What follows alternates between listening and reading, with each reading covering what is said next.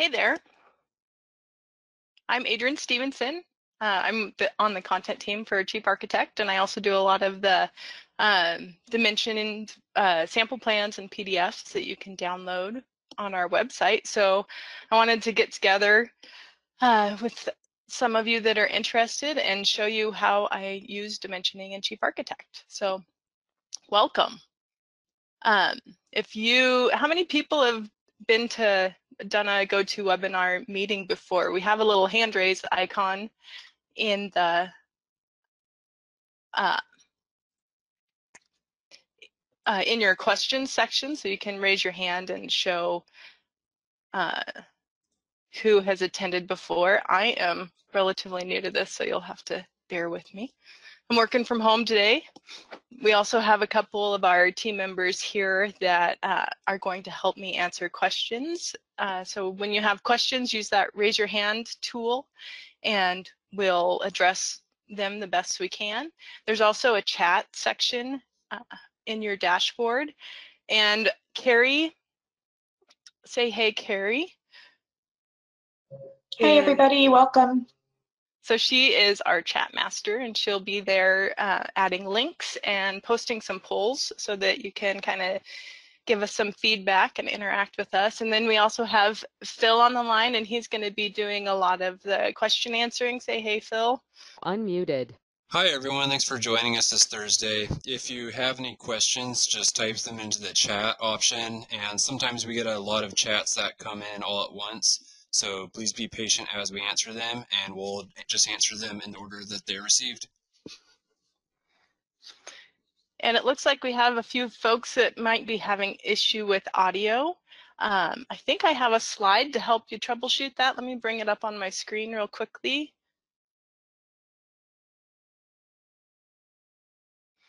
And it looks like I might have a slight delay using this meeting software, so we'll just have to bear with me a little bit. So if you are having some issues with your audio, these are your options. If your computer audio isn't working properly, choose the phone call option and it will give you a phone number you can dial in directly on your phone.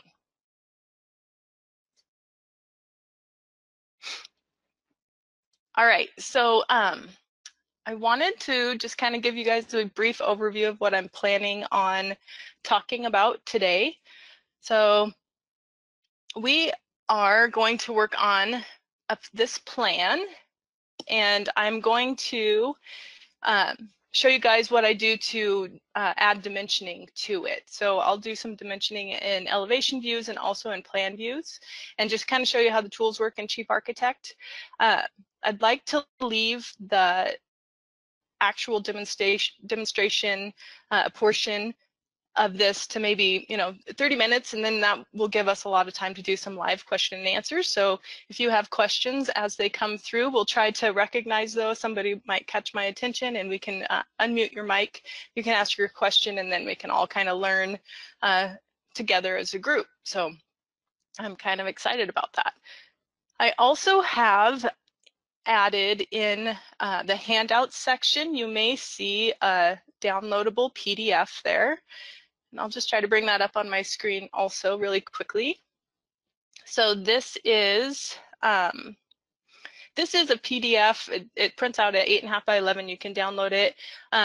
The bathroom that I'm working on is actually one that I did a demonstration for Chief Academy last year. And this PDF kind of has in green some of the notes that I try to hit on when I do this type of a topic. So we'll probably focus mostly on using the actual dimension tools, and we may not get to every one of these notes, but you're welcome to download it and use this as kind of a tips and tricks reference tool. And if you see something on here after we kind of get done going through the main process, then you can kind of ask for a demo of those small pieces. So that is an option for you as well. So today we're working on a bathroom plan. This is not my design. This is actually the design of Robin Rigby Fisher. And we worked on this project recreating her plan for the NKBA's study guide. So on my screen you can see a version of that PDF. And this is a PDF with my notes on it for a presentation I did for Chief Academy that covered the whole layout set. Make a note that on page B8 of this document, there are a number of links to videos that we have produced. And they talk about other kitchen and bath related topics so that maybe you can get a few new tricks up your sleeve using those tools. I also want to take a second to show you our NKBA page of our website. So it is chiefarchitect.com/NKBA, and we cover a lot of different topics for kitchen and bath designing. Is anyone here exclusively like a kitchen and bath designer or NKBA member or student? I think we have a poll that we can ask those questions, and if you want to just participate with that, we'd appreciate it. The final version of this PDF and the others that we created for this study guide project are available for download on our NKBA site. So if you just click on that link for NKBA study guide and scroll down, you'll see that you have this 360 viewer area and a bunch of different designs with the PDF files available. And this is kind of what the final version of the rendering of Robin's bathroom looked like. That's kind of fun. I think this is a ray trace. Yeah, we made a ray trace and then we exported it as a 360 view and hosted it using our 360 viewer. Okay, so let's jump in here. I'll open Chief Architect. I'm using Chief Architect Premier. Who here has Chief Architect Premier or Chief Architect Interiors? I believe all the features I will show today are available in Interiors, though I'm sure Phil can stop me if I'm wrong. So I want to talk just really briefly about our floor plan view. This is the view we're going to dimension. This is my actual drawing. So this is the project file. It's got my walls, my fixtures, my doors, my windows, all that stuff in it. This is the 3D model, and this is your main Chief Architect project. I also have open the layout page. Does anyone here know what a layout is? If you don't have experience with a layout, this is essentially our printable view in Chief Architect. So this is your kind of your paper space, and this is where you configure all of the different variations of your project drawings and your notes and your details and all that stuff so that you can print it for permitting. So when I put together a layout page, I like to think of it as each page represents a different trade. The floor plan view, it's not dimensioned because we're going to be doing that next, but it's got kind of all the notes that you would need to show for the general layout and so that your client can understand what the space is going to feel like in the plan view. And then on the second sheet, we've put together a construction view. So this shows your demolition view and where your framing and structural stuff goes. And on the third page, I have my mechanical page. So this has all my electrical stuff and my HVAC and that sort of thing. Let me show you four. This has my wall elevations. So I have dimensioned wall elevations that show just what the face of each of the walls in this space look like. So the reason that I am showing you this is just to point out the fact that all of these images were created off of that same design project file that I initially had open.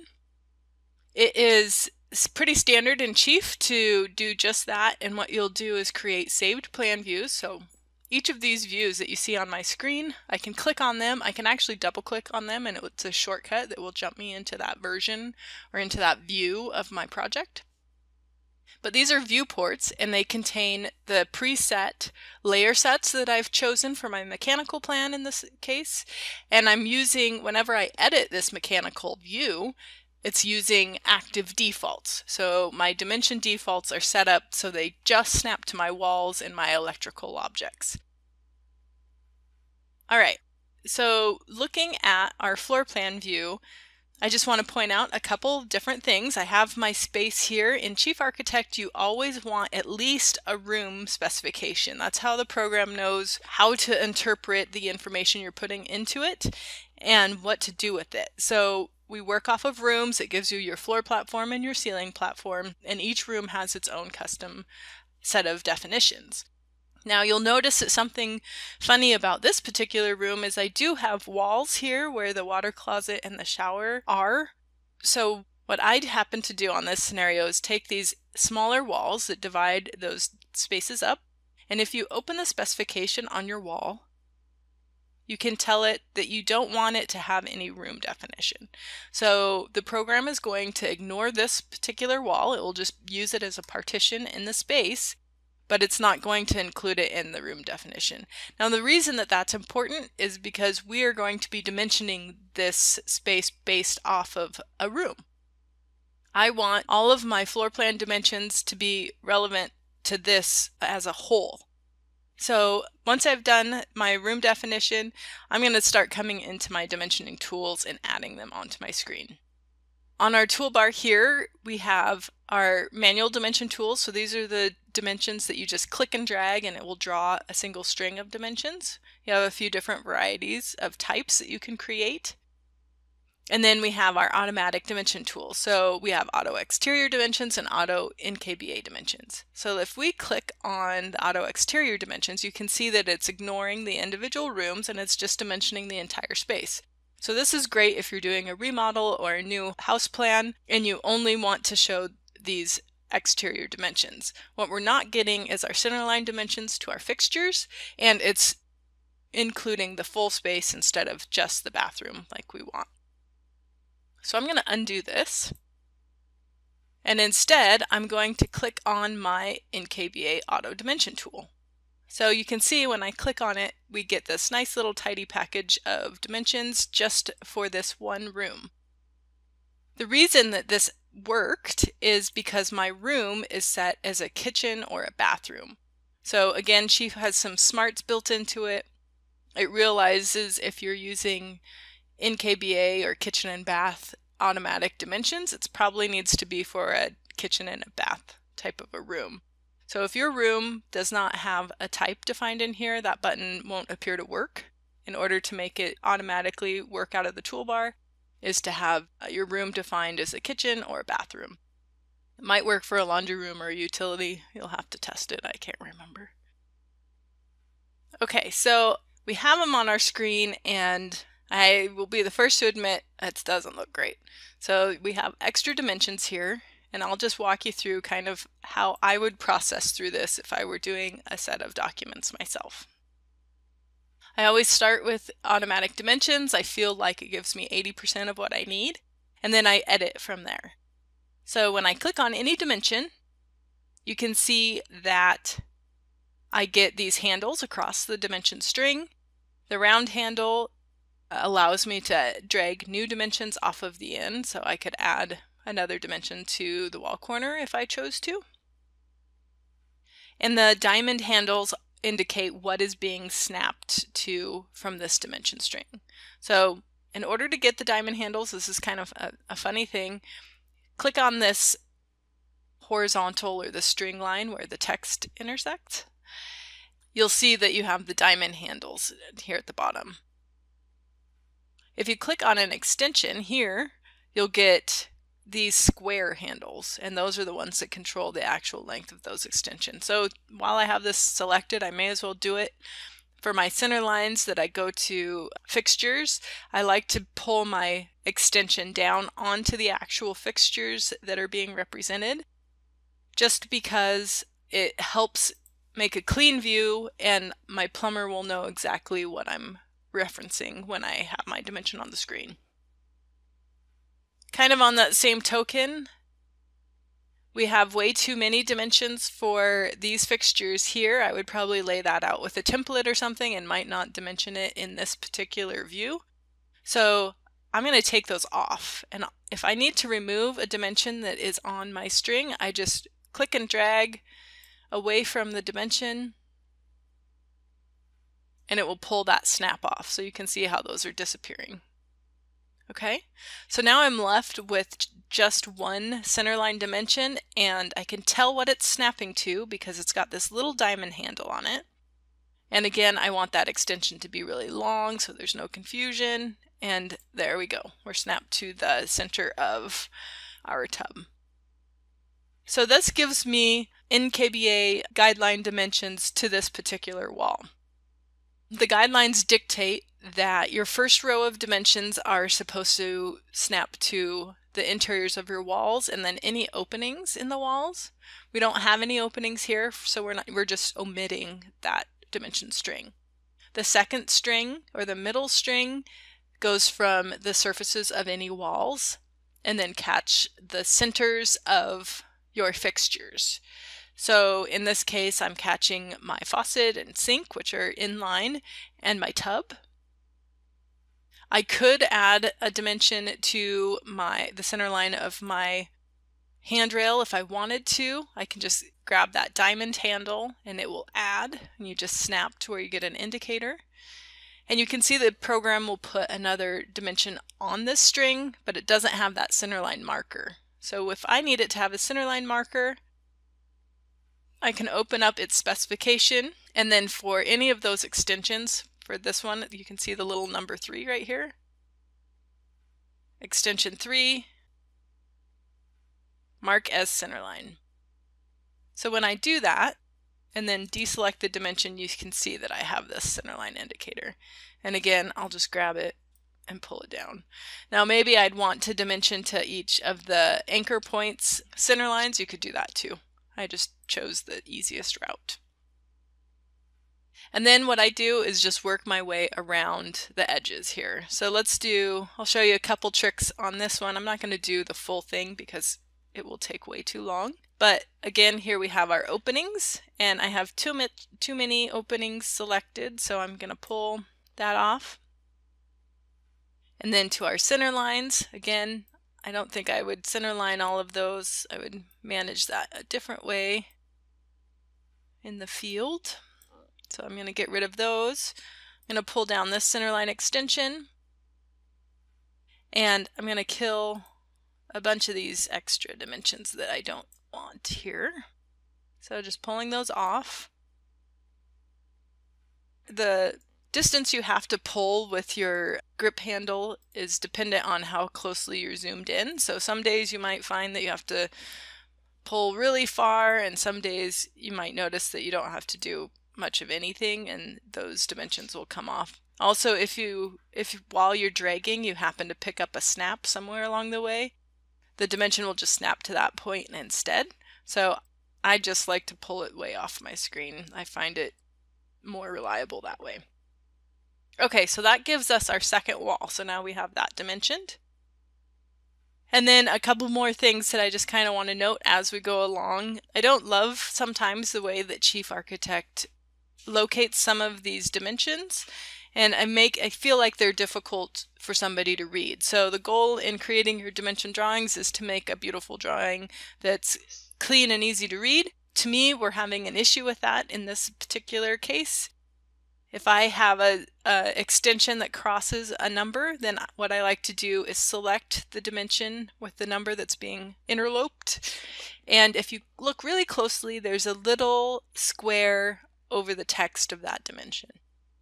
If you put your cursor over that square, then you can click and drag and you can move that number anywhere you want without moving the string or the extensions.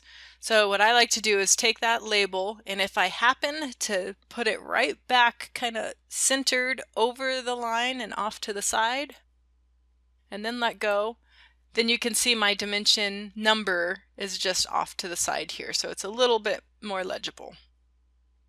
I do a similar thing here. Chief doesn't like to try to cram the numbers in between two extension lines if it's a tight fit. So what I like to do is take the number and I move it up and off to the side, and then I make these little CAD lines that I keep handy, and I put these CAD lines, I'll just show you really quickly. On line style, I set it to use the same layer as my dimension, so it effectively becomes part of the dimension, even though it's just a CAD line, but it has all the same properties, so the line weights and the color and all that stuff will just match. So I make sure it's on the right layer, and then I just take this guy and I'll copy these around often. I'll move this one. I can hold my control key down while I'm dragging, and I just bump it right to snap so it looks like a leader off of that dimension, and then extend the line out. So sometimes you'll find that you just need to kind of, maybe I should actually go this way so it's not over I'm not crossing too many lines. Alright, so those are two of my cleanup tips. So I guess 3 right here in a row. We have moving the label off to the side, but still over the dimension string. And we have selecting the extension, and you can grab the red handles and drag it longer. And then the last one is to add a manual leader. So it's just a CAD line that's on your dimension layer, and then move the text to align with it. So that gives you a pretty and legible dimension for your installers to use. So that covers editing. I would do the same thing on these 2 sides of my walls. I'm not going to do it this time because I'm already taking up too much time. We're on the verge of plan dimensioning. I just wanted to do one more thing here and talk quickly about our manual dimension tools. So typically on a scene like this, I would need to get all of these guys dimensioned so that we know where those walls are located and where the door is located and all that stuff. To do that, I would use a manual tool, and that's from this set of drop downs here. So you have what we call the manual dimension, and I'll just draw some so you can see how they work. With the manual dimension, you just click and drag, and it's going to pick up everything that you have set to locate in your dimension tools. So this might be a good string to have. Okay, so that's showing all of my openings and my walls. And I have an extra one on the end here, so I'll just pull that guy off. And then the next one in our tool bucket is our end-to-end dimension. So if I click on it, I just click to start and click to stop, and wherever I'm snapping over, it will only pick up those 2 points. So that's just a beginning and an end. We also have something that does similar work, and that's the interior dimension.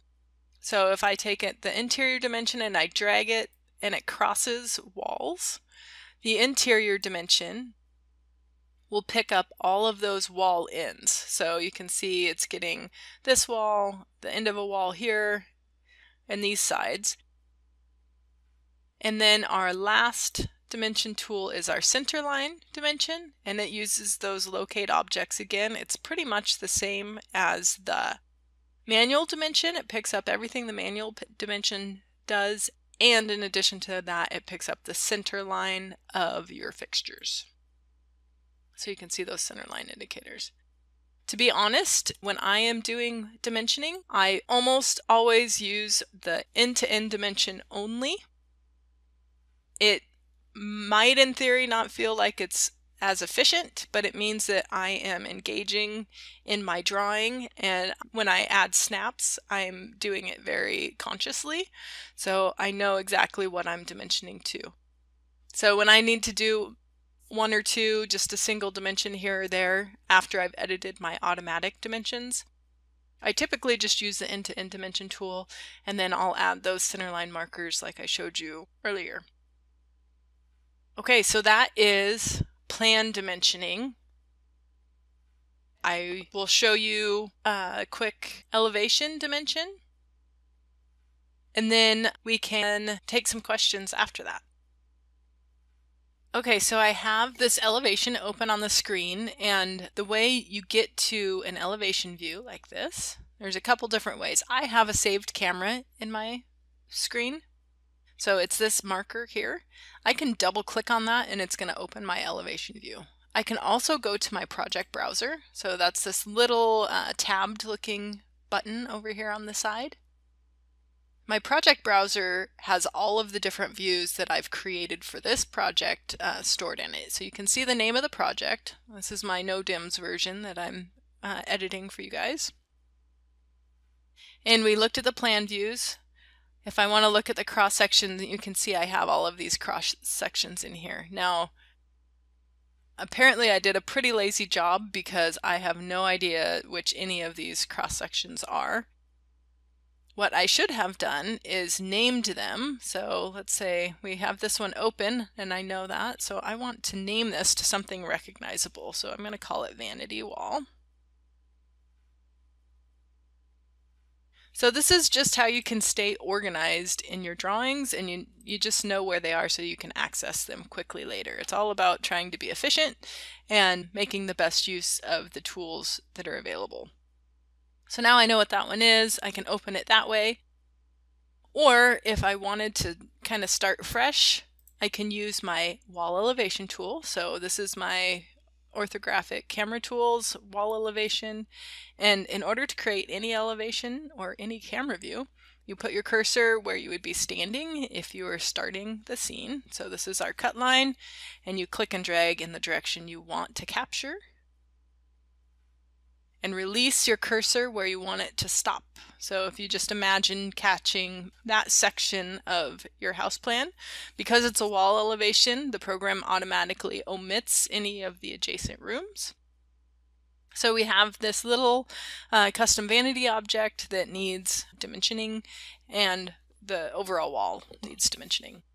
So again, I can use my automatic dimension tools. I have automatic elevation dimensions that will do just the exterior perimeter, and then I also have my NKBA auto elevation dimensions. If I click on that, then it's going to use the NKBA's guidelines to try to get your elevations dimensioned properly. And this works almost exactly the same way as the other tools that we saw. It's just that you're looking at a wall front on.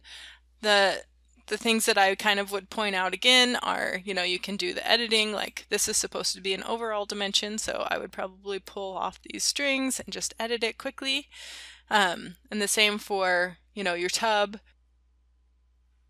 The program tries to pick up the TOCA, the countertop, and your backsplash, so we're seeing all of those controls here. If this is a vanity unit that I would purchase, then I probably don't need all of those dimensions. So you could take those off as necessary. I might decide that I need to dimension to the centers of my light fixtures, so I would add those. And once again, you can convert these extension lines to center lines. If you look on my edit toolbar here, we have the center CL Plus option.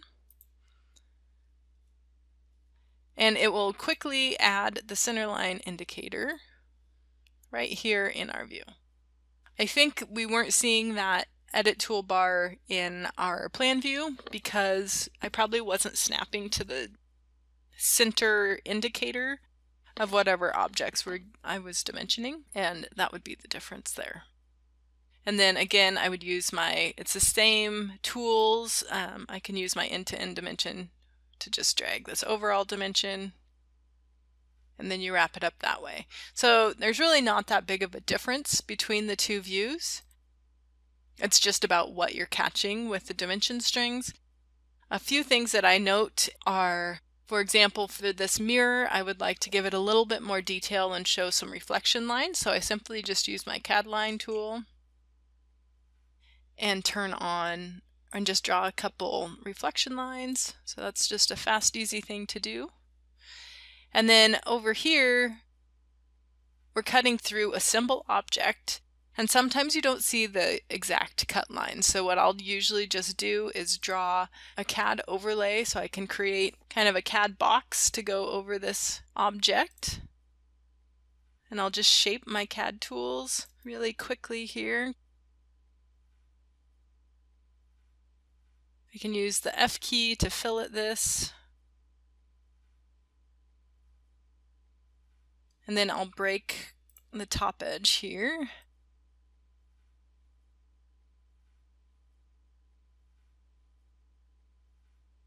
To kind of create the base.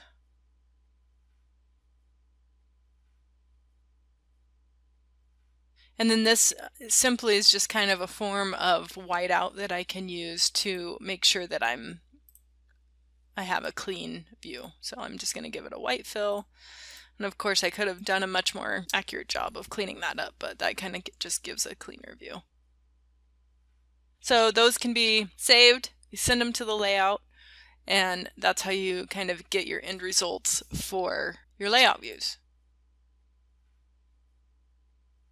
So some things that I don't cover today and that would have been nice if we had more time are the ability to create a construction plan in general, making a mechanical legend and resizing your CAD blocks to suit, and just all of the different elevation views that you might have in your plan. but I want to be able to have some question and answer time with you guys. We did have a question come through email previously that I think is relevant to this topic, and the question was, is it possible to set preferences in the NKBA or auto dimensions? I spent a lot of time removing unwanted points from these. And there are some limited controls for setting up how those dimensions work, and I'll just touch on that really briefly. Like I said, they are limited, so you may or may not get everything you need out of it. What I'm going to do is come into my edit menu and down to default settings. And these control all of the behaviors of the different features I have inside the program. So if I want to look at the behaviors of my dimensions, then I just find the relevant dimension type that I want to edit. So for example, right here we have NKBA auto elevation dimensions. And if I double click on that, it brings up this dialog. Any edits I save here changes the way that these dimensions behave every time I make a new set of dimensions for this particular plan file. So it brings up a topic of anytime you do want to change your default settings, and if it's a setting that you find that you need to change every single project that you start in the program, or it's something that you know that you'll probably do for every design that you ever create, then those are good settings to add into your template project. And a template is just your jumping off point every time you do a new file. So next Thursday, we're going to be doing another webinar, same time, same place. Scott Harris is going to be guiding that one next week, and he is very specifically going to be covering saved plan views, templates, and setting up your defaults. So if you think you're interested in getting your default workspace set up, it's really quite an important thing in Chief, and I recommend attending that webinar so you can get your head around it. Back to these defaults. These are the limited controls you have for the NKBA specified dimension defaults. So you can control where the dimensions appear on your screen, whether you have these left or right dimension strings on your walls. You can choose whether or not you want those to always rebuild every time you edit something in your view. And on the locate objects panel, you have the option to turn on or off your snapping to CAD objects. So that's a limited control right now. I know that it's been on our list to do more, add more controls so that they're exposed for users to turn on and off what dimensions they're snapped to. We did have a few other emailed in questions before the webinar began. Chief Architect is on a home and work computer. I have a folder to transfer files back and forth. Can you suggest the best way to manage files? Mm-hmm.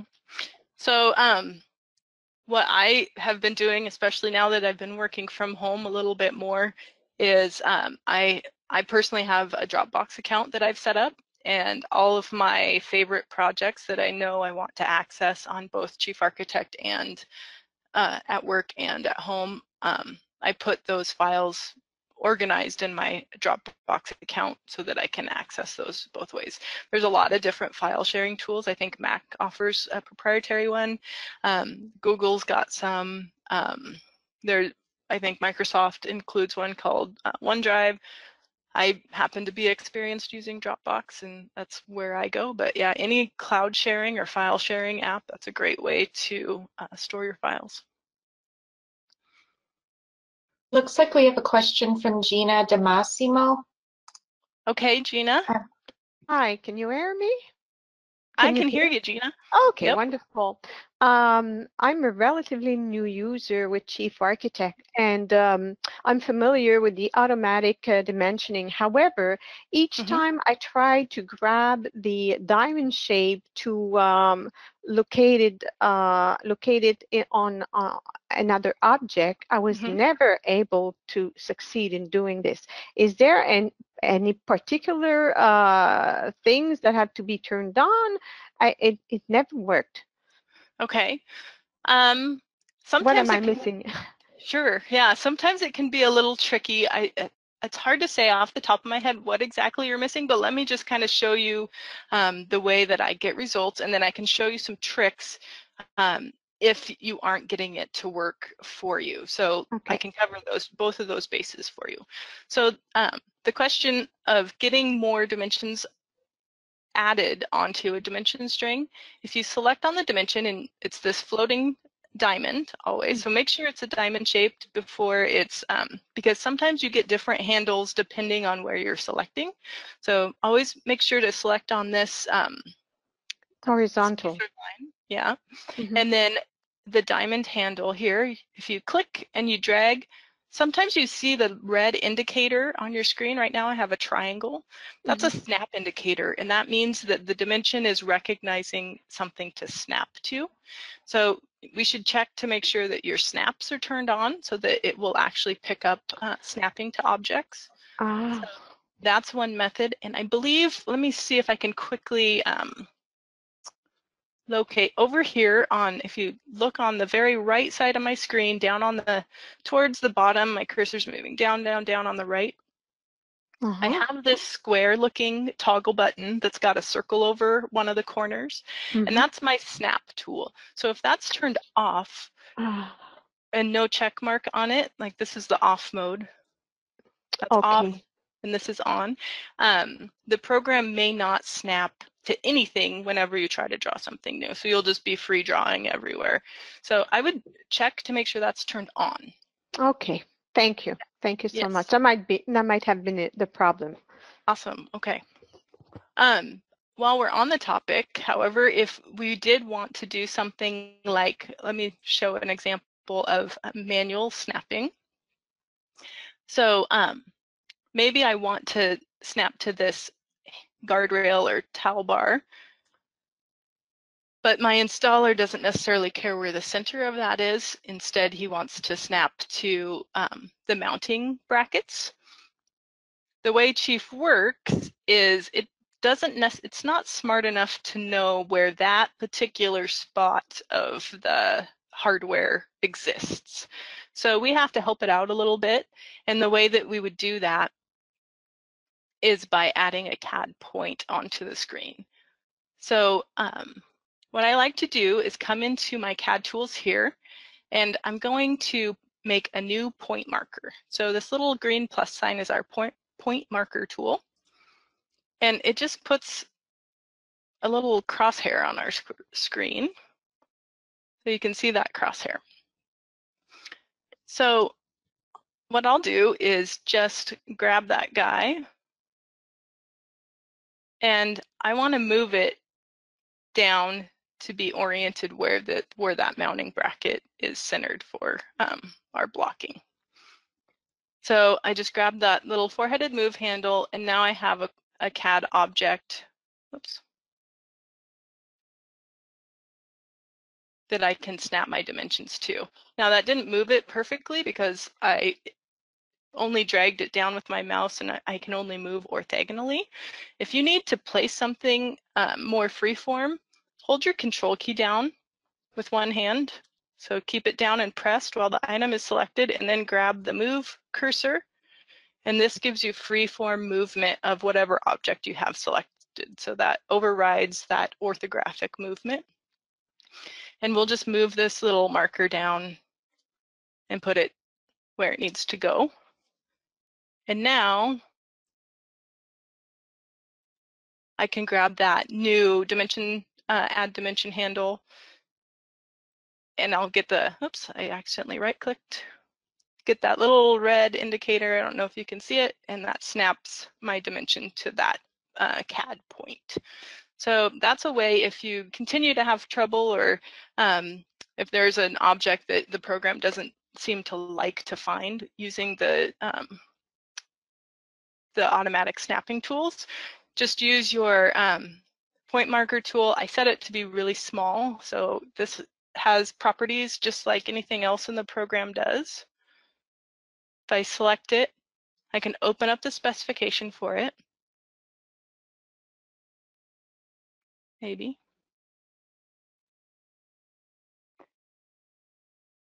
And I make it really small for my kitchen and bath views because that's what I'm using it for. It's kind of just a hidden marker. So this one's an 1/8 inch, and I've set my default in my template to be very small. So every time I add a new marker, I can do that. You can use any type of CAD tool to snap your dimensions to. So it doesn't have to be only a marker. I just like the marker because it's pretty subtle. Adrian Ute wrote in a question. I'll unmute his microphone, but he was having an issue where the dimension line is going from the subfloor to the ceiling rather than the finished floor to the ceiling, and he was wondering if you had any advice on that. Okay. Hi, Ute. Hi. So you, when you create your dimensioning, you're seeing the dimension snap to the subfloor?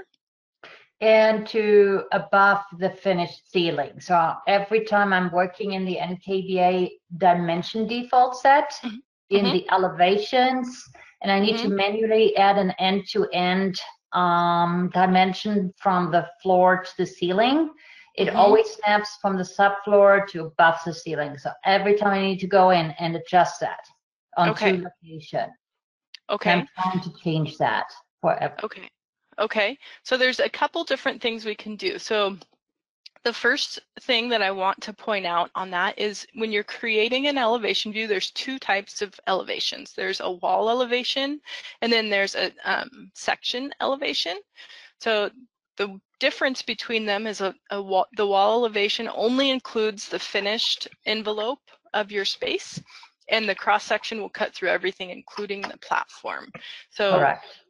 If we look at our elevation tools, it's this tool on our toolbar with the drop down. These first two, the cross section elevation and the back clipped elevation, will show the entire model of your design, including the floor platform and above the ceiling. The wall elevation is the view that I've been kind of looking at here, where you can't even see any of those details.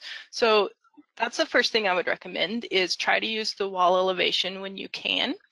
And that should omit some of those scenarios. There are cases, if you have invisible walls in your scene, that when you automatic dimension, it may like jump your dimension up higher or a little bit lower. Is that kind of what you find that you're seeing? Yes. Yeah, so I think what's happening in those scenarios is chief architect gets confused when there's a invisible wall because it doesn't know where the defining end or beginning is for those edges of the space or the platform. So you will hit that scenario occasionally where when you automatically dimension, it will bounce above or below the ceiling. And then, yeah, kind of the best thing you can do is just grab that dimension and drag it back down to earth where it needs to go. Sometimes what I'll do to make it a little easier on myself is use my CAD box tool. So that's one of the CAD tools up on the top here. And I can actually snap those to the boundary of my space. And, you know, if I had a vaulted ceiling even or anything like that, I can take that polyline and I can modify it, you know, something like this. And just like I did with the marker tool, it creates a very defined edge that I can snap my dimensions to, and it just makes moving those dimensions a lot easier. So, yeah. Does that help? Yes. Great. Thank you for the question. Adrian Elliott has a question similar to that, but with regard to the fonts. I'll unmute his mic. Okay. Hi, Elliot.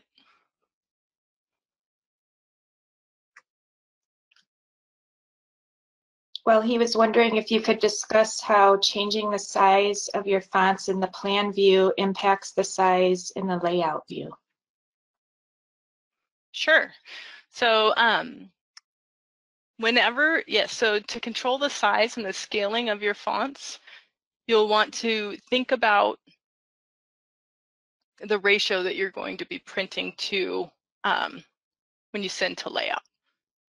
So everything has a scaling factor. So when you send to layout, maybe we'll send this view, this viewport that we're capturing, we want to send it over so it will print 1/2 inch scale equals 1 foot. So in order for that to happen, you want your math to be right with your font heights so that they'll print at, you know, an 1/8 inch tall or whatever on your final document.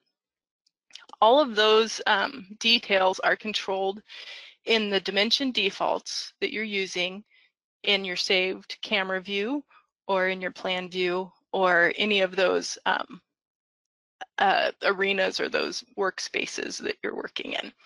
So that's why Chief allows you to have multiple or different saved plan views and different saved camera views, and it allows you to have multiple defaults so that you can send things to the layout at 1/2 inch scale or 1/4 inch scale or whatever so that it prints at the correct size. So to kind of give you a peek into where you can control this, I'm going to, in my project browser, this is the elevation I'm working on, we're going to look at Edit View.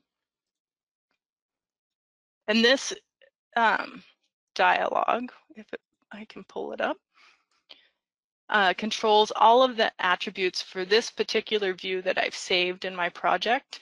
And so that when I want to come back and edit it, it remembers all these settings, and when I send it over into my layout, it behaves the way I want it to. So this is some of the stuff too that Scott's going to go in really detailed on next Thursday. So I really do recommend joining him, but I'll give you a kind of a peek at how it works. So in any of the views that you open the specification for, there's going to be some variation of a defaults panel. And when you click on that, you can see the defaults that are being accessed by this particular view and how the different elements are being drawn. So for our dimensions, we're using NKBA dimension defaults. In the templates that we ship, and you can create your own sets of defaults that conform to whatever stylistic things or scales or layers or any of those things that you want to do. So you can choose these and you can change them so that it appears differently depending on your needs. But if we look at just the NKBA dimension defaults and choose to edit that setting so we can see how it's kind of set up behind the scenes, then you see how those dimensions draw when you're using this as your active default.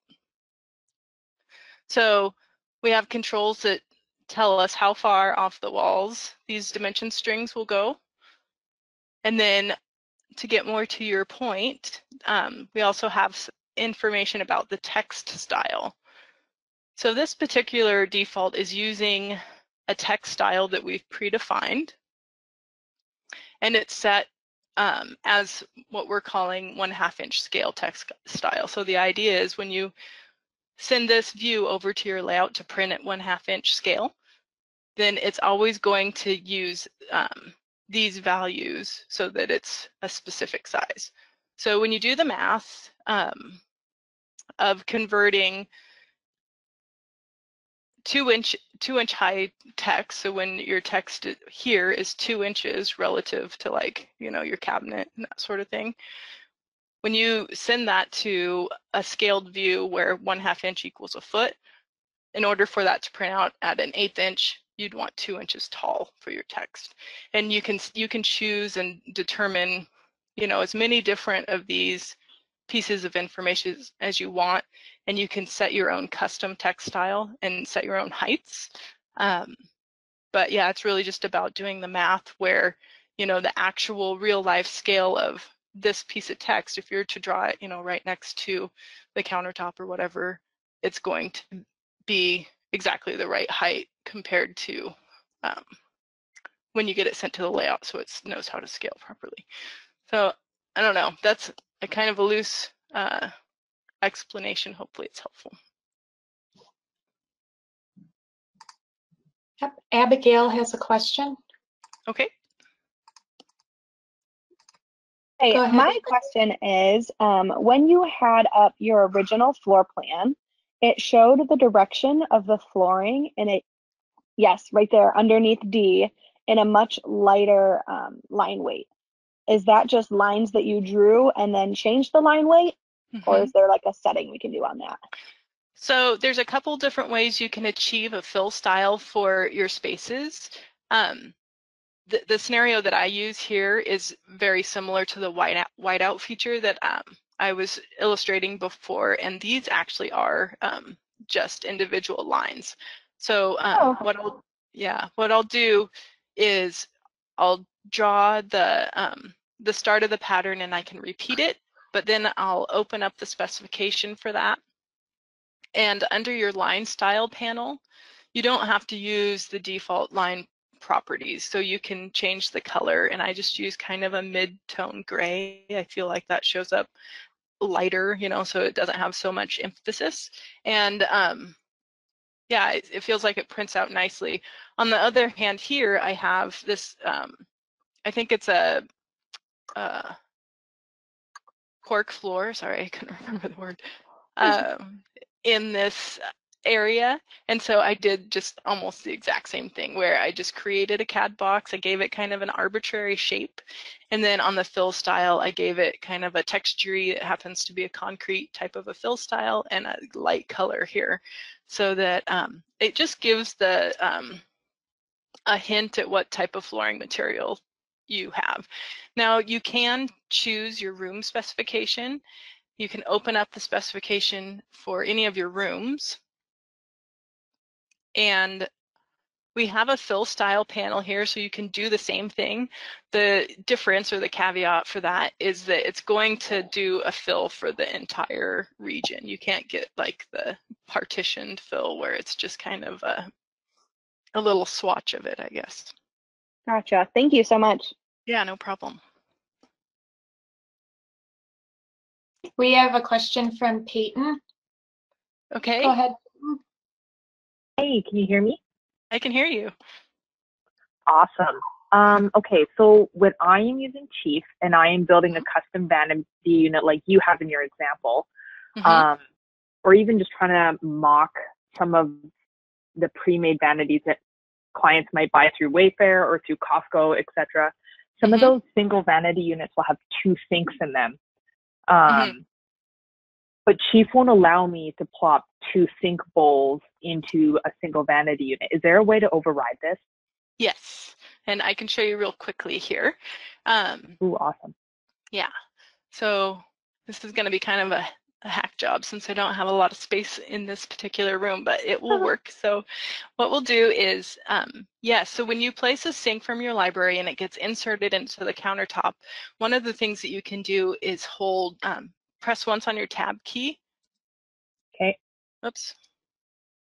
And that's going to select the individual sink that you already have in your in your vanity, and then that allows you to move it. So you have your edit handles, so you can resize it or move it and that sort of thing. So what I'm doing is just grabbing it and moving it to the side, so I have some room to work. And then I am just going to temporarily copy my vanity. So I'm just going to move it over here. And it's been a little while, but I think this is going to work. So then on the copied version of the vanity, then I'll do the same thing. I'm going to tab and get to the sink. And then I think I can just drag that guy right into the second vanity. Oh, no way. Or into the first one. So you're just kind of, you know, stealing from, oops. So it's still connected to this vanity, but I can hide it off to the side. But I can tab in here.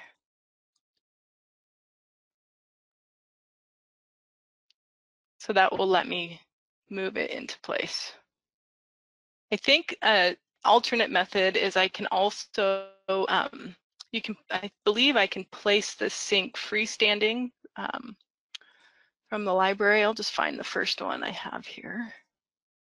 Well, because normally when I try to copy a sync, like I've done that, in my example here, I'm just clicking tab and then I'm trying to copy it, but then it says, an error pops up saying, sorry, you can't. Right. Yeah, it won't let you copy it from within the vanity, but let me try this second method here. I think it lets me, I believe,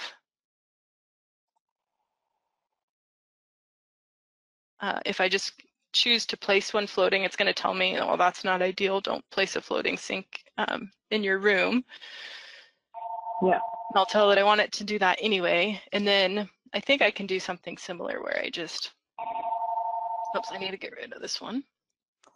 So let's get rid of this guy. And then I can grab this sink and just move it into place. So if you make one that's embedded into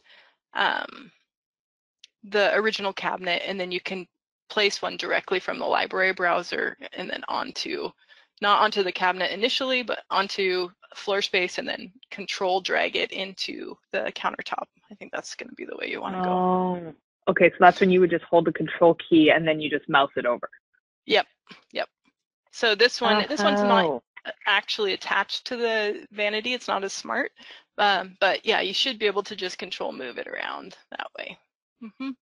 Okay, so then it'll still show in an elevation and everything. Like when you say it's not smart, it'll still show in an elevation though if we were to do. Yeah. So yeah.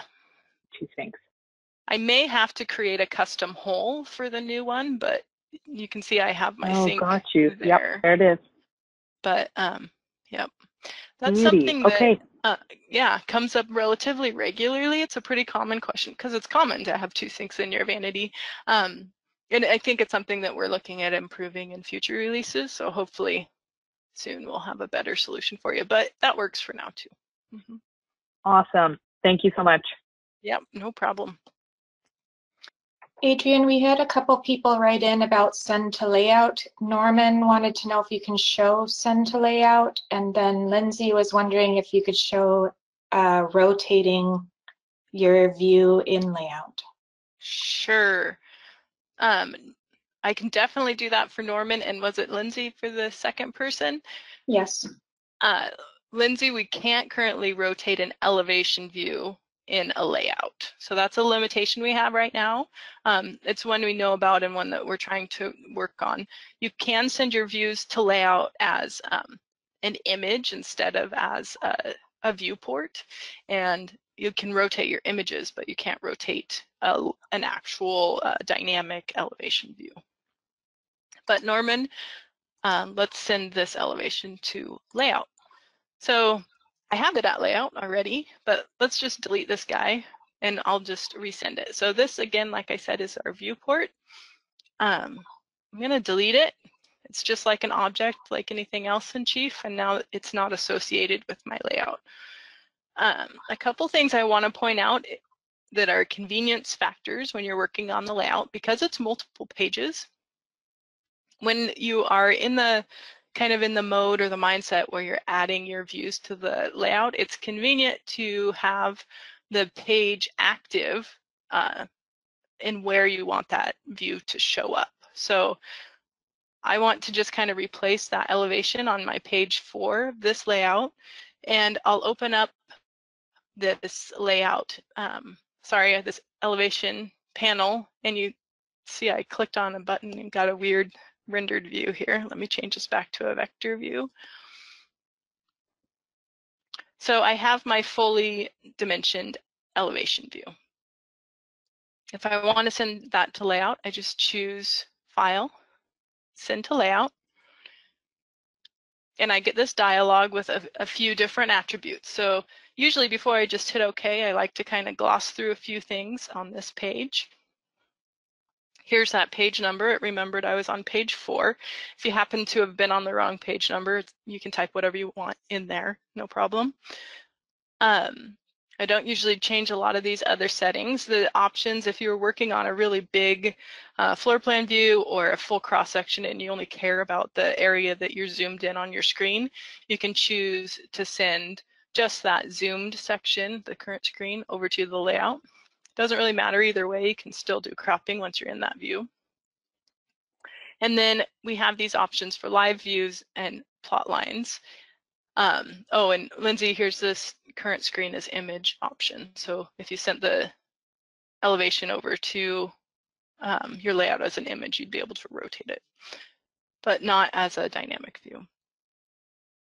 The live view will give you a color elevation, and plot lines will give you the black and white line drawing with your line weights. And then under scaling, this is where that 1/2" scale comes into play that we were talking about before. So if you want to print it to a certain size and you know it will fit, 1/2" scale is the right way. And you just hit OK. And the program's chewing on that, and it's going to automatically, I think, open up the page of our layout. Yep, there it is. And you can see it just dumps it right here in the middle of our screen. And it's got, when I click on it, it's got this big bounding box because it sent the entire view over. And so I can just move this around like I would anything else in the program. And when you resize the edges of a layout, you're actually cropping your view. So if you were sending a bigger view that had a whole bunch of extra stuff on it that you don't want to see, then you can grab these edges and just pull in. I kind of can show you like these dimensions. Maybe I wanted to omit those, but not delete them from my original plan. I can just come here and crop those right out.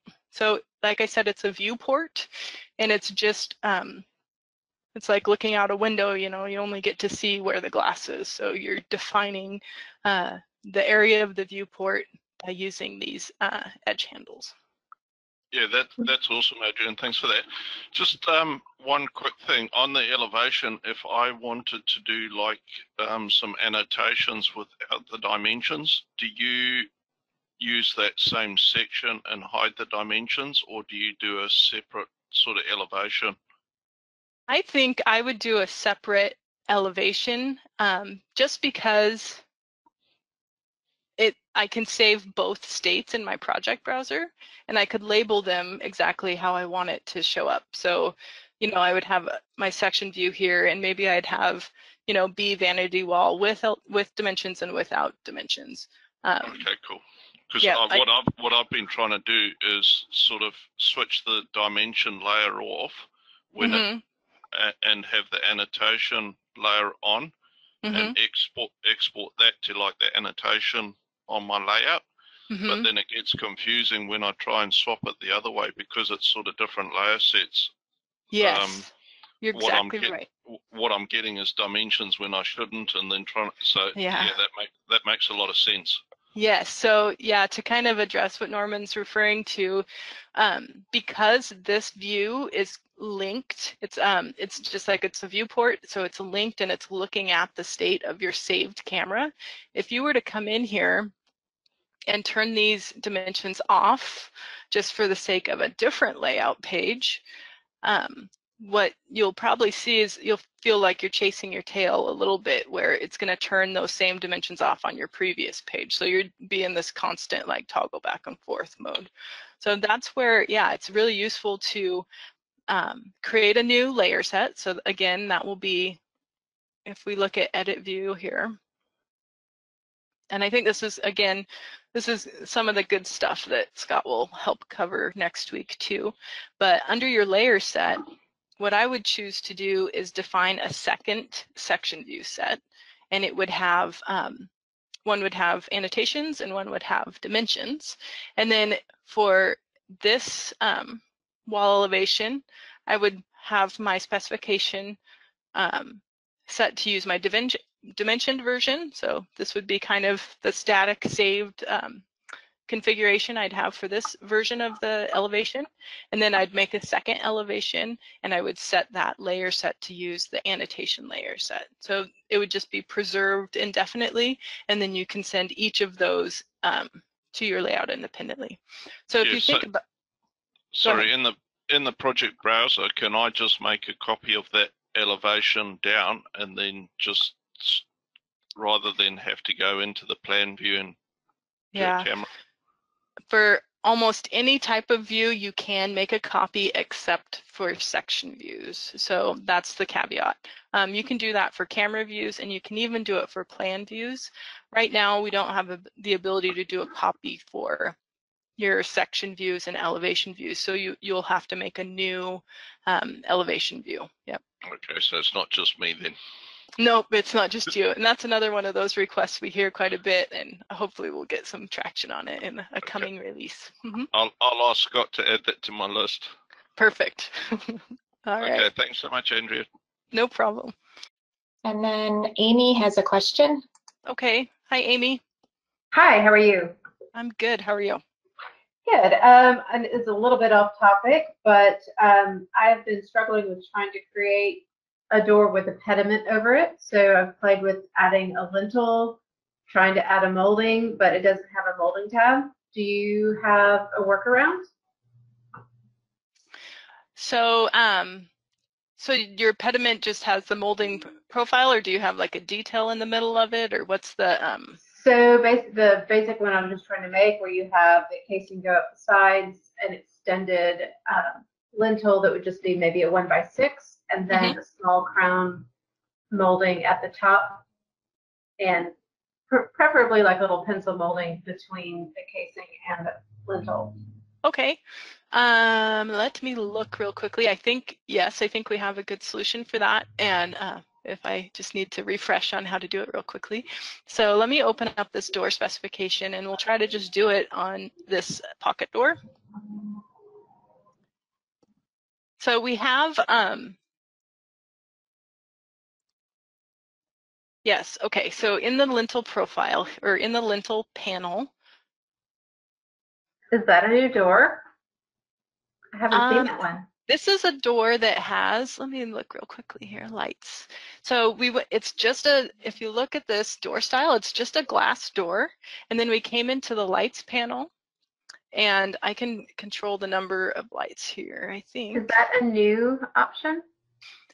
No, but it is restricted to the glass and glass panel doors only. Okay. So you can't have a library or a symbol door specified here. It just needs to be glass panel. Okay. So she's asking about these dividers, how you get as many dividers on here as you'd like. If you start with a glass panel door, you can come to the, oh, I just lost it, lights panel. And this allows you to control the number of those and then the size of them. So I can add vertical and horizontal there. But yes, back to our lintel question. We have the lintel panel, and you can choose to just show or hide the default lintel, which it sounds like you've figured out, and you can extend it. So that gives you that overlap over the edge. You can also add a profile to it. So I'll just go to my library browser. And I don't know if we have one that's exactly like what you're describing, but I'll show you how to throw one on there. And then you can also draw your own custom profiles. So let's look at, oh, I don't even know where to look.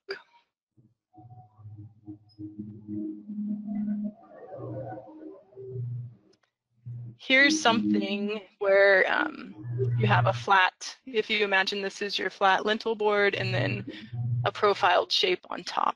Yeah, I think I tried maybe number 6 or 12. I can't remember. And it kind of gave me the feeling, but not I didn't exactly know if there was a way to, right, yeah. I didn't think about drawing my own profile. Yeah, so let's just do one real quick if nobody's opposed to that idea, and I'll just show you or the rest of the group how it works. And really quite easy. It's, again, we're doing more CAD work. So I'm just zooming in to a section of my screen, and I'll use my box tool, and I'll just click and drag a rectangle. I'm going to turn my line weights off. And then I'll use the break tool to kind of add breaks. Of course, you can be much more accurate than I'm going to be. But what we're doing is just drawing the shape that one may want for their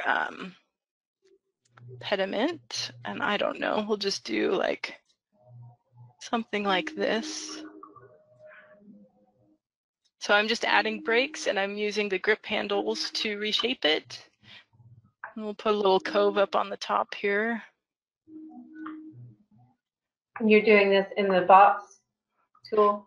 I started with the box tool to give myself a closed polyline shape.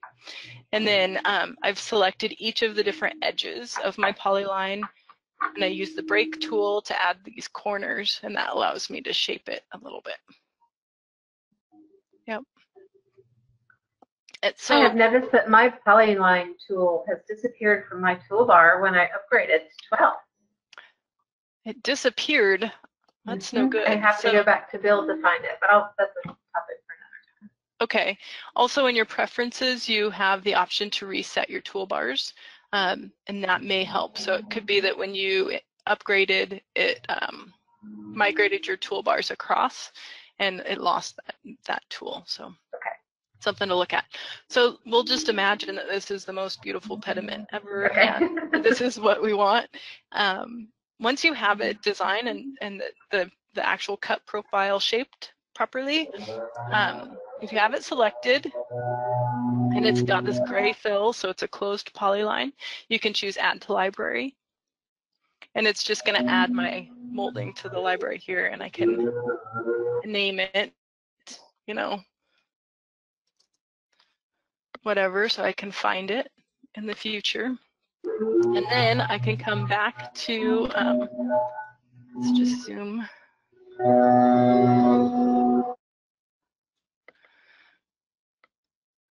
Come back to my door.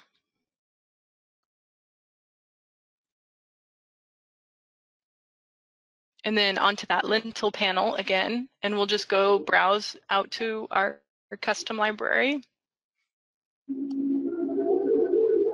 and choose that profile we created.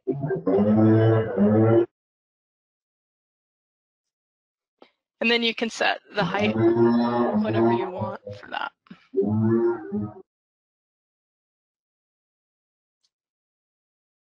Okay. So you did not have to change that into a different type of library item? You just were able to? Okay. Yep. In that in the specification dialog, there's that library option lets me choose a profile. So yeah, this for any of the casing type items, you can use a profile. There is another panel on here, what you might be thinking of.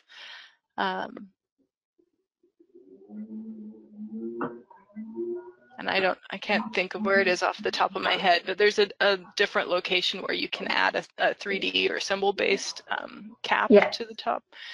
So that's an option if it's not an extrusion. If it's got maybe a keystone or something in the middle, you might choose that option.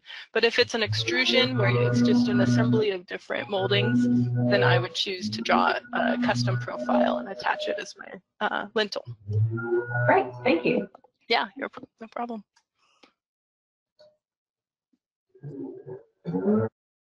Anything else? Do we have other questions or any topics that I know I didn't cover a huge amount with dimensionings, but I can show you other controls in the program. We did have Tamala write in a question. I'll unmute her mic and see if she wants to ask that. Okay, hello Tamala. Hi, can you hear me okay? I can hear you. How are you? Oh, terrific. Well, I'm charming and delightful when asked, but I, you asked, I'm having a problem this week. Was sending layouts to layout sheets, and the dimensions on my layout of the overall floor plan would be too small for the client to see. But when I had elevation drawings, they were just the right size. So is there some way to make some consistency? Sure, yeah. So I think that comes back around to the scaling question and which dimension default you're using. First of all, if it's, you might have to check your views in your project browser where it shows like, we were looking at, sorry, my phone's buzzing. Where we were looking at the selected defaults and the dimension defaults. If you were to kind of poke in there and see the scale that it's using, so kind of be conscious of that. And then when you send your view to layout, make sure that the text style that you're sending to layout matches the scale you're sending to. So if you have a big floor plan and it doesn't fit at 1/2 inch scale, maybe you're having to send it at a 1/4 inch scale or something. That might mean that you need to change your dimension default for just your plan views to use a matching scale, like a 1/4 inch scale dimension default. So okay. So oh, I'm sorry. Was I interrupting somebody? I'm sorry. Nope. So, Nope. so basically, I think what you're saying to do, for instance, I have a floor plan, and I can send it to 1/2 inch, or excuse me, 1/4 inch scale, and that prints out okay. But then I have the elevation views that I want to send. I go into this dialog box and I change that default to more appropriate size. Okay, well, that's a very easy answer. Thank you so much. Yeah, no problem. Adrienne, Ann was just wondering, is it possible when Chief has designated a certain size of a dimension, can you manually go in and update it if you know that that number is incorrect? So if Chief has designated it as 135 1/8 inch, but she knows it's 135 1/4 inch, can she manually change the numbers? Oh yeah, that's a good question. And this is a newer feature. There's a couple methods of doing this, so I can show you that. And there's also a newer feature in Chief. So let's look at the example on my screen of our elevations and say we have these 1/8 inch dimensions. Always I recommend that you do what you can in your drawing to make sure that the dimension reflects the correct dimension, just because that's may save you headache in the future. You don't want to have something that doesn't actually fit, you know, because we didn't follow that precaution first. So obviously, first of all, you can select your dimension, select the object and click on the dimension that it relates to. And you can type in 15.25, for example, if I want it to be 15 1/4.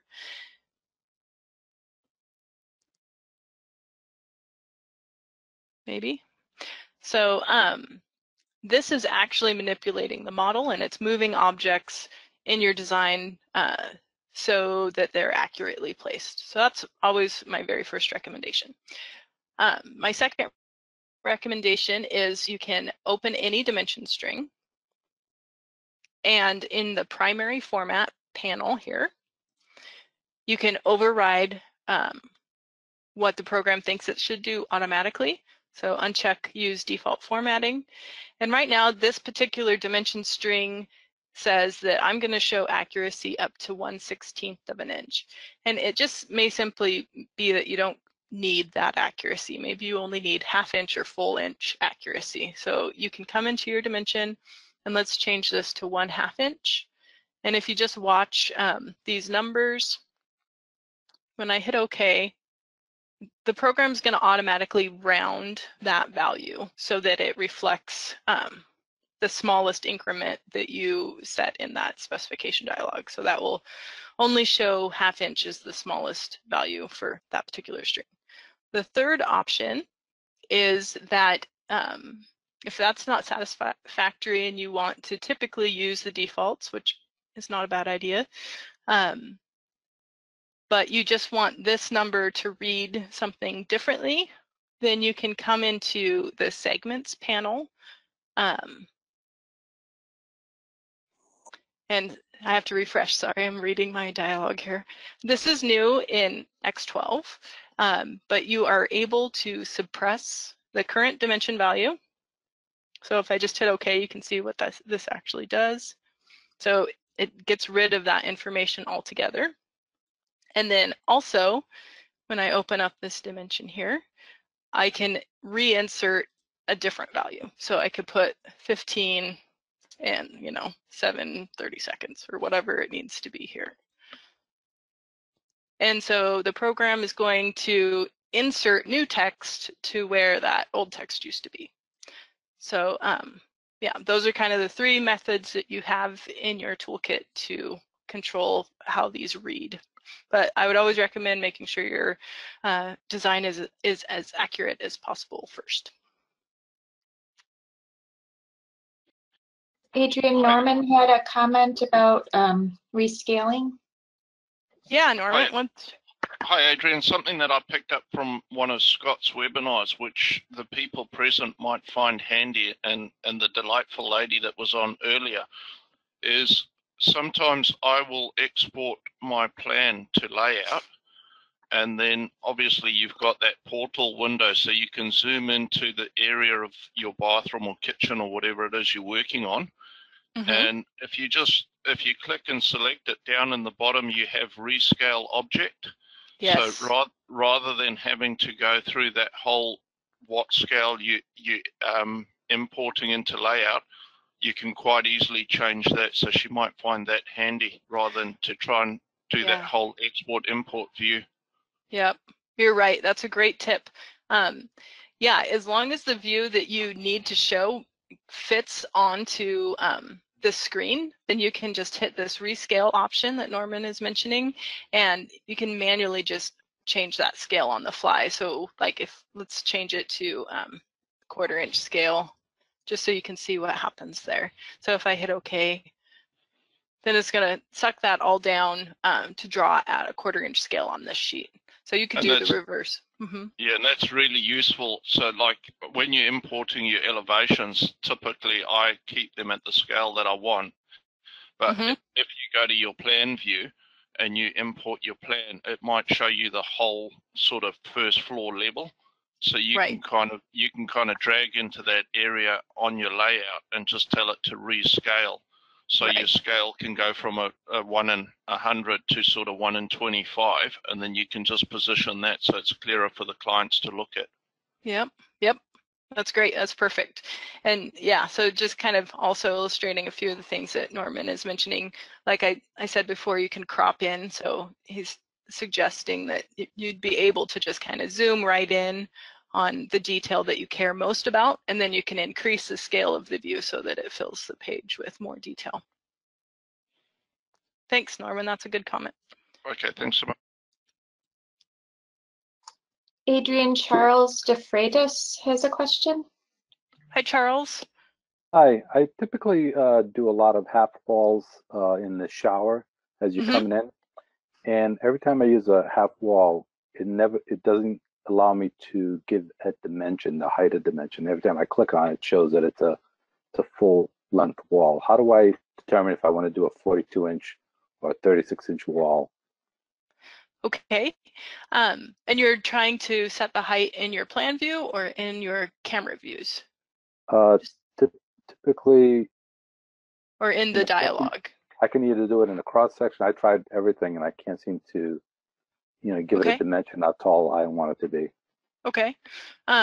So Charles's question is, how do you control? So if you're just if you're doing a tiled bottom half shower wall, maybe, how do you control the height of that? So I'll draw one on my screen and we'll edit it and see how it works. So I'm coming into my wall tool here, and down in the drop down you have a lot of different options. There's a few ways to achieve the half height wall. Here is a button for it, so we'll just use that. That's an easy way to do it. So I'll click and drag and it will draw that wall on my screen. Next, what I'm going to do is come into the dialogue, and this is where it gets kind of funny. It's not 100% clear because it calls it a railing specification, and then you have all of these wall controls with different values, and none of them appear to control the height. The catch is that you need to come into the rail style. You actually don't need to come in here. The rail style defines that it's a solid wall. So right here, this is the control right there that makes it solid. On the newels and balusters panel, so if I click on that, this one is controlling the height of that wall and where the cap hits. So it's right here. If I want this to be, it's probably 48 or 42 is Right. relatively typical.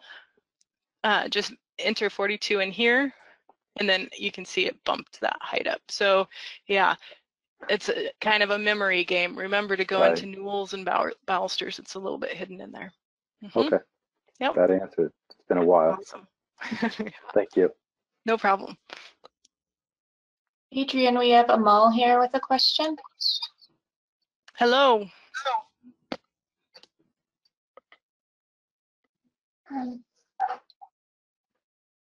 I may have heard us. Sounds like we can't hear you, Amal, so I'll just read your question. He's wondering if you could show how to make floors with different finishes and shapes. Sure, this is a great plan to show that in. So like, just so I understand the question, this particular room, I'm going to try to take a camera view from this corner and just into the space, and hopefully we can see the floor. So sometimes you'll want to do transition spaces between wet and dry, especially in a bathroom or entry for a tub and that sort of thing. I presume that's the sort of scenario you're kind of talking about. This bathroom has exactly that type of a thing going on, where we have a transition between the cork floor to this, I think it's probably a faux tile or faux wood tile, and then also a pebble tile inside the shower. So I just try to remember here. The room definition, when I click on the room, I don't know if you guys can see very well, but there's this faint gray line here, and that's showing me that I have a room selected. Kind of a nice tip to understand while I'm on the topic is anytime you have anything in the program selected, look down on the very, very bottom left corner of your screen, and we have a status bar there. It tells you what the item is that's selected. Right now, this is telling us that our room is selected. So the room has, in its specification dialog, we have the ability to assign materials.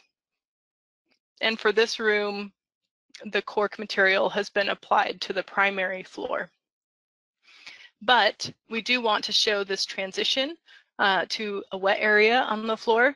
And that has been done with, if I select this piece, again in my status bar, it's called a material region. So this is a mechanism that allows you to use, again, those CAD shapes and the polylines like we did for the fills and the molding profile, and you can create a custom shape that transitions around the edges of the room. And then it's got its own properties, so it's a smart object, and it allows you to cut the finished layers of your existing floor. So that just simply means it's going to get rid of the cork in this area and replace it with whatever the assembly is that you're creating out of that shape. So that's under the edit tool here. You can tell it you need to have thin set and you need to have tile. Those will go to your materials list. So the way that you can access that tool is you'll want to draw it while you're in your plan view. So I'll go to my plan view tab. And if I remember correctly, it's under the build menu. And I think under floor, yep, under floor, it's called floor material region. And when you click on that tool, it just puts you in that same kind of box CAD drawing mode. So you can start drawing your shapes, use the break tool and edit the edges in order to turn that into a custom shape. This is the CAD I created to do this shape for that faux wood tile floor for this bathroom.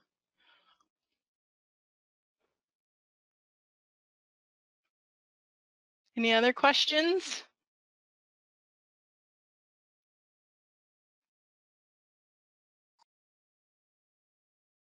Just raise your hand if you have any questions. We have Gina DeMassimo again. Go ahead, Gina. Hi, just looking at what you did, I guess it would be the same process if we would like to have different kind of tiles on a wall in a shower, for example, eh? Yep. Okay. And yep, it's almost exactly the same. Is this feature with the build available in the interior software, or it's only in the full software? Yeah. Phil, do Premiere. you know that off the top of your head? I believe it probably is Premiere only. Ah, okay. But we do have what we call a backsplash tool. It's essentially the same thing, but it works in elevation views. It doesn't work on a floor. It works in an elevation. And it's the custom backsplash tool. So let's see, do I have my elevation open? In the interiors version, we do have the custom backsplash tool, and that's under the cabinet feature. And it works almost exactly the same way. It's just that you have to place it on a vertical surface instead of on a floor surface. But I can use the CAD tool to create a different region and apply a different material. Right. Okay. Yes, so it is, yeah, the custom backsplash is also a custom CAD object, and you can create any CAD shape and you can convert it to a backsplash also. So if I started with a CAD that didn't have the material properties for a backsplash in it, you can just raw draw the CAD here, and when you have your finished shape drawn, you select it, and this little yellow button in your edit toolbar is called Convert Polyline. If you click on that, it will bring up the Convert Polyline option and allow you to choose the type of thing you want to convert it into. And so in this case, it'll be a version of, it may say custom backsplash for interiors, or maybe you do have this material region option, and it will convert it into that smart object that can remove the finished layers the same way. Okay. Okay. Yeah. Thank you. No problem. Ute has a question. Okay. Yes, in regards to the call outs that I see on your current floor plan, do they automatically appear also on an elevation? Or how is that possible?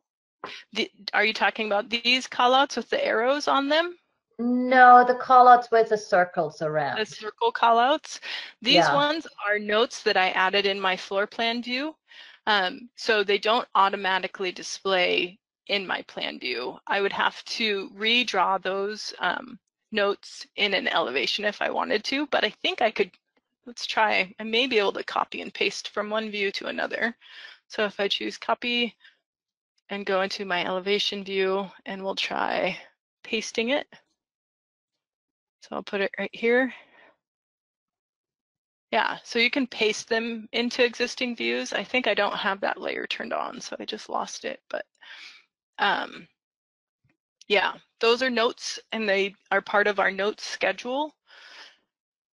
So that you can, I don't know if anyone's been using these yet, but these note objects, you can open up their specification, and you can include a description about it, and you can choose what type of note it is, so that you can have, you know, different notes for the different types of work that you're doing. Maybe you'll have plumbing notes, cabinet notes, electrical notes, those sorts of things. You can enter all the information into the note, and then it gets reflected onto this note schedule. So this is just a schedule like anything else, and you have full control of how it displays. Right now, I'm telling it to only show the 2D marker for the note and the text that I added in there for the comments regarding the note.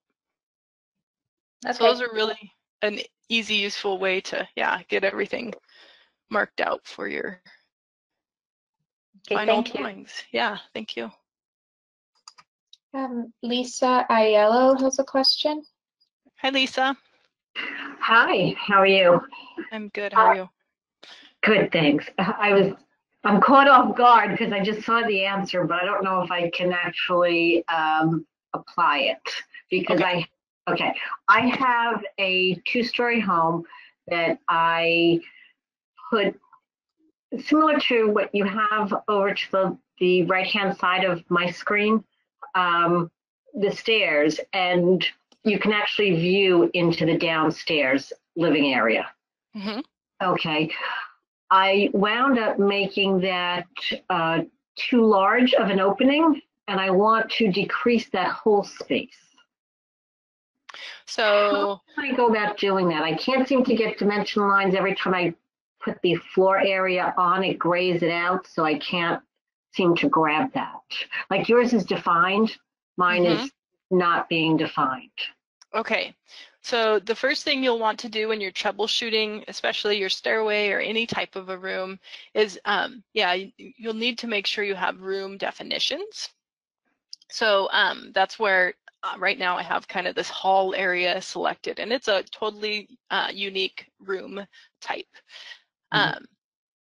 When I draw the opening for my stairs, these are defined by another room. So this is a whole room of its own, and it's got railings. So these could be those half walls, or they could be baluster railings, and they have to connect to, you know, the solid wall on each side, and the corners each have to connect to each other.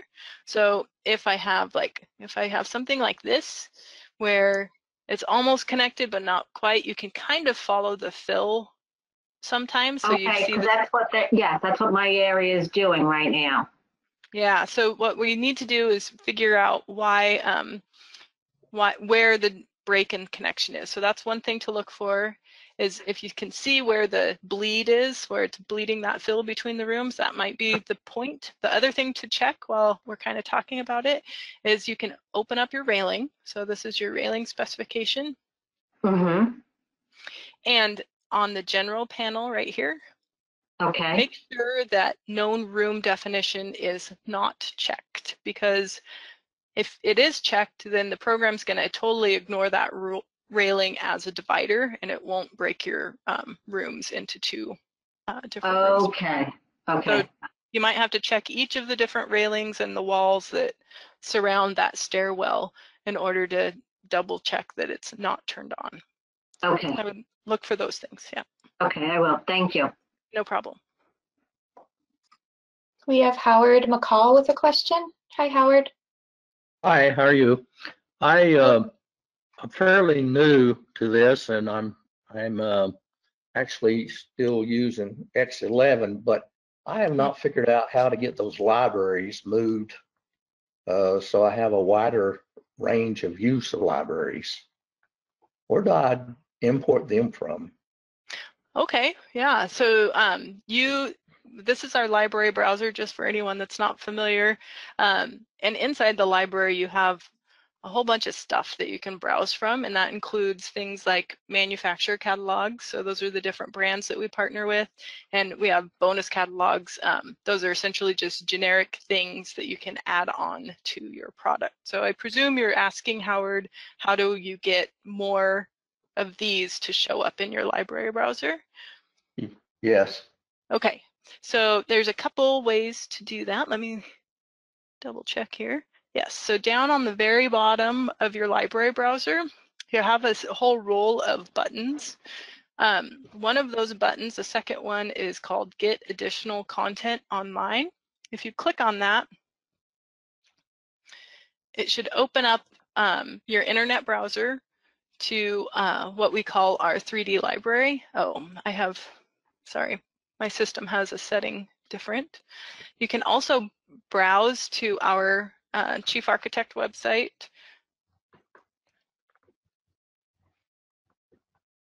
That button should take most of you there. It's just failed on my particular situation. And then from the User Center area of the menu, choose Catalog Downloads, and this will take you over to our 3D library interface. So this is kind of our bucket where every time we make a new catalog partner or new content, come out here and you can browse this area and download these catalogs.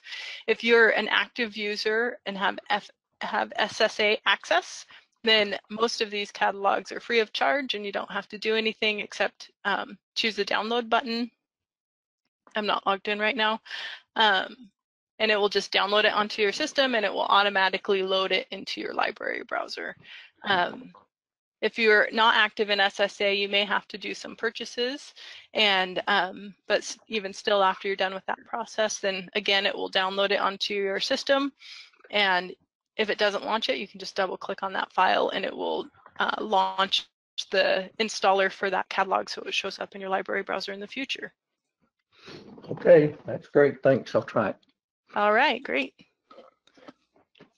Adrian, Norman has another question. Hi, Norman. Hey, Adrian, just two things. Can you just show us how you pulled up the notes? Because I see you've got it there, and obviously the schedule, so that's similar to building a window schedule, but how did you actually pick up that note? Yeah, I can show you how to do both add a note and create a note schedule. So notes are new. I think they were new in Chief X11, and they're a function of annotation and text. So they will be found in your text tool, and it's this note option. So if you click on note, it'll just put you in the little note mode, and it will bring up the specification. So this is where I can add the description for that. And the type is relatively important. This is how you choose which of your note schedules this particular note will be represented in. So you can set that up. This is a user customizable field, so you can set up any type of a category you need. So if you need, like I mentioned before, something for your plumber and one for your electrician, then you can set those categories up. But then beyond that, you just hit OK. And because this one, I already have a schedule on my plan, it just shows up as a new note in the list, so it's number 14. If you don't have a schedule on your screen, you may not see as much feedback, but as long as you've placed the note, if you come into the Tools menu, you can go down to Schedules, and then we have Note Schedule. So if you just click on that option, then it allows you to drop a new schedule onto your screen. Okay, that's so then awesome. we have two, yeah. And then another thing with schedules, just to point out, maybe you know this, Norman, but I don't know if others do. For any schedule, you get to choose how these are numbered and ordered. So you can grab this little handle over the numbered area and drag up or down, and then it will just renumber that note and let you organize those however you want. So that works for any schedule. Yeah, that's really helpful, because sometimes you forget a note, but you don't want number 14 between 1 and 2, so you can just change your position. Exactly. Okay, that's awesome. One other thing is I'm not sure, and I used to use the auto interior dimension quite a bit, and I think from Chief 11 that seems to have dropped, and I don't see that anymore.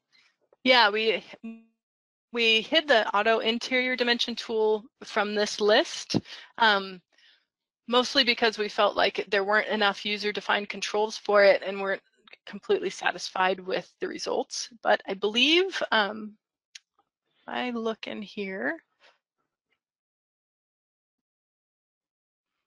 oh, we may have gotten rid of it altogether. I thought we had just removed it from the toolbar, but it looks like maybe that tool has been left behind. Yeah. Adrian, if you sorry, Philip here. If you select in a room, it's now in that bottom toolbar. Oh, thanks, Phil. Okay, yes. So you can do it on a room by room basis. So if you click on a room and come to your edit toolbar, it's right here on the bottom, auto interior dimension. So instead of doing it from up here, where I think that is the difference, is we didn't think it was useful to auto dimension every single room in an entire floor plan. So now you just do it on a single room basis with the edit tool. That is absolutely awesome. Thanks so much. That's a bit of, because I've just since then I've just been going through and sort of doing the manual dimension and that, so being able to put it in. So typically, like anyone, I just trace out my general plan, put all my walls in, and then go through it, and I've had to sort of do all that manual dimension, and I figured, much like you had said, not a lot of users had it and you dropped it, but to be able to pick it up inside that room's great, so thanks, Phil. Yeah, thanks, Phil. You're welcome, guys. Adrian, Gloria has another question. Okay. Go ahead, Gloria. Hi. I think I must have missed how you got the corresponding numbers on your floor plan for the schedule for the notes. Yeah, okay. Yeah, so it's a newer object in the program, and it's called the note tool. So up here on your near your dimension tools, if you choose from the drop down, you can choose note, and it will just put you in the mode where you drop the note anywhere on your screen. So I like, if I wanted to have a note about my hook, then I can just drop it near that. And this is where, and that's on interiors too? I believe, yes. I'm fairly certain it is in interiors, yes. Great. Yep. That's the part I missed. Thank you. Yeah, no problem. Yep.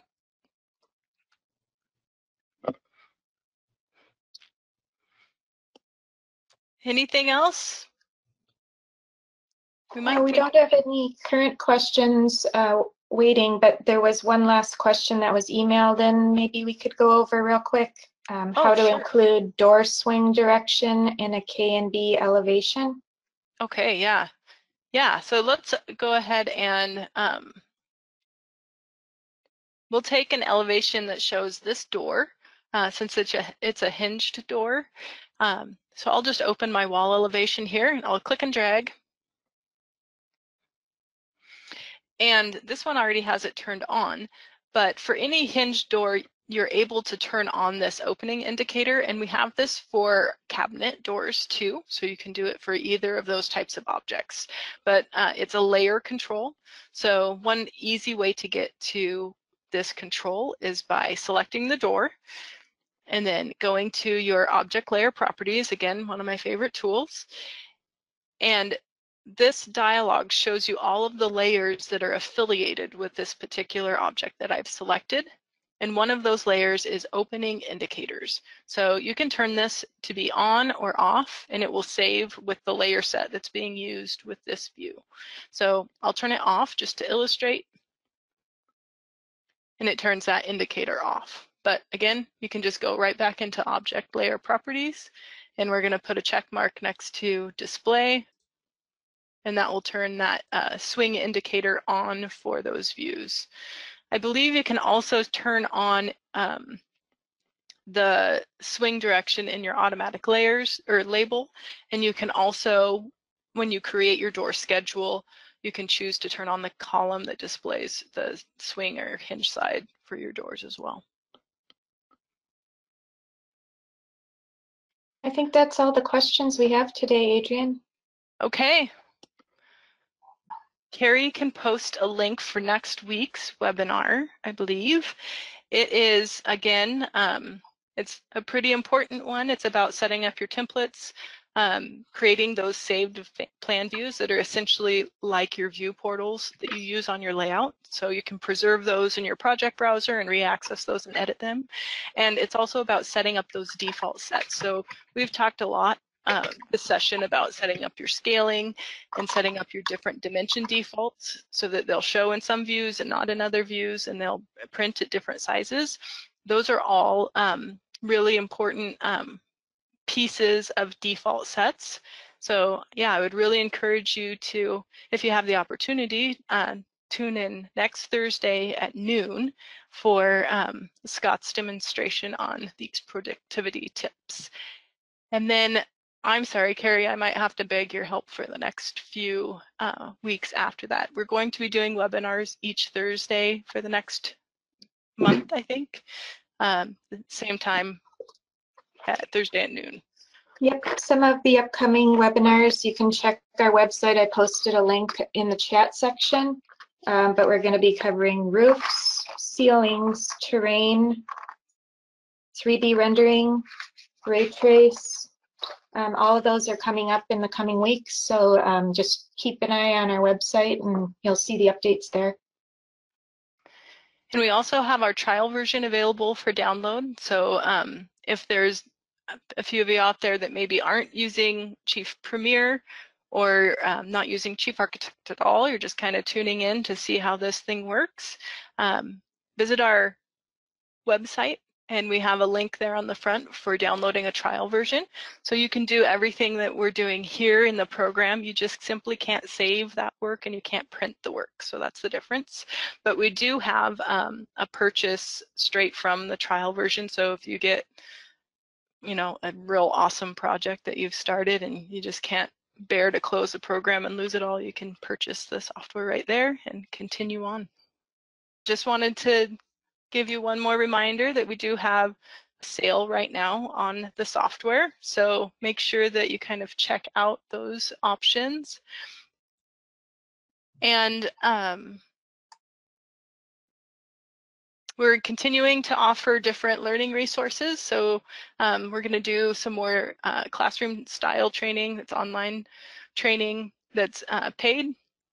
We have one-on-one training, so if you want to get even further in depth with the trainer, you're able to schedule some time to do that with them.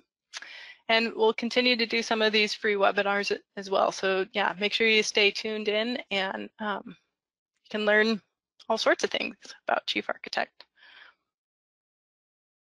And I think we're recording this session and we'll be able to send out a link to those of you who are interested or who have attended so that you can see any of the other details there. All right, is there anything that I'm forgetting, Carrie and Phil? I think you covered everything. All right. Well, I'm going to close it out. And again, thanks everybody and have a great day. It's beautiful and sunny here in Coeur d'Alene. I hope it's sunny where you are too.